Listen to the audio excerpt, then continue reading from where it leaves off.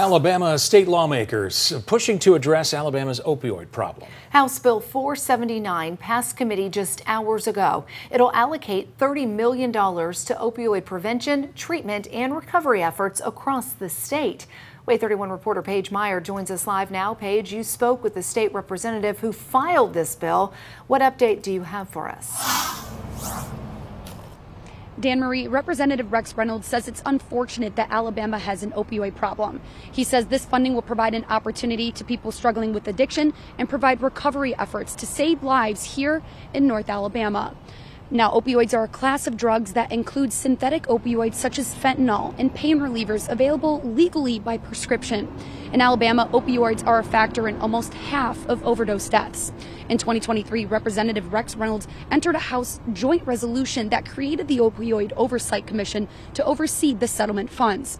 Yesterday, the Alabama legislature received House Bill 479, the $30 million settlement appropriation funding the statewide investment plan. Now, with the bill passing committee today, Reynolds is glad to see additional funds potentially going into programs that will help people right here in our community.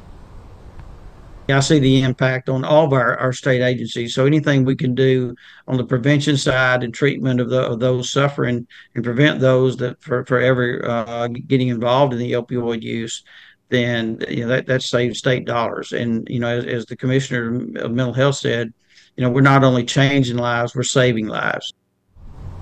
Reynolds says this bill will expand opioid prevention, treatment, and recovery into K through 12 and higher education. $3 million will also be going to the 988 crisis hotline and suicide prevention program. Reynolds hopes this bill will be in the budget committee and then to the full legislative calendar next week. He hopes everything goes smoothly through the House and the Senate to get these funds to those providing treatment. Now, if you or a loved one needs immediate assistance, you can call or text 988. Now, coming up on WAY 31 News at 5, I spoke to Wellstone about how this bill will affect those right here in our community struggling with addiction. But for now, reporting live in Huntsville with coverage you can count on, Paige Meyer, WAY 31 News.